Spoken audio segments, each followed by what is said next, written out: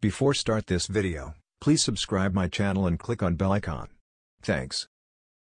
Panaji, Chief Minister Pramod Sawant on Friday said that the reservation notification for GMC postgraduate courses will be issued on Monday.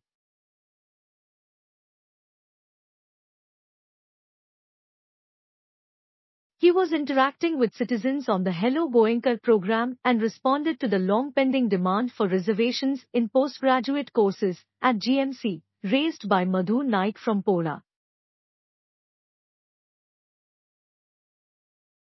We held a review meeting and the issue will be resolved. Reservations will be given in PG courses at GMC, Sawant said. There was confusion between GMC and the Social Welfare Department about who will issue the notification. It will be released on Monday. He said people will soon be able to book appointments online for GMC's OPD. Sawant also fielded queries on a range of other topics.